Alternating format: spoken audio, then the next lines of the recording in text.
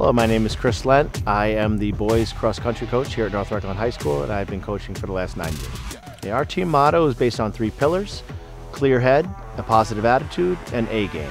Team goals ultimately are to progress more than what we did last year. We always want to build upon our previous season. We like to take it one day at a time, one step at a time, one race at a time. Regaining our section championship title would be definitely a primary goal. My name is Badal Sherry. I'm a junior. My name is Devin Bacone. I'm a senior.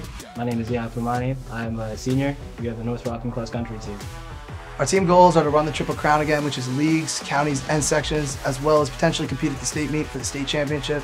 Our team has managed to stay motivated and focused throughout the season with a mixture of running and weight room, as well as keeping things light and jovial to not get us overstressed and overstimulated. I'd say something I admire about my coaches is definitely their work ethic and how much effort they put into making us get better.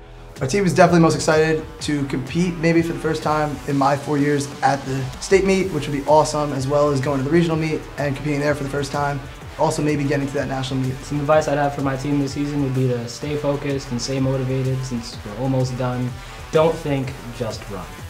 My favorite thing about coaching is I have the opportunity to spend time with a group of boys that are very competent, very goal-oriented, strong-willed, and the camaraderie that we have.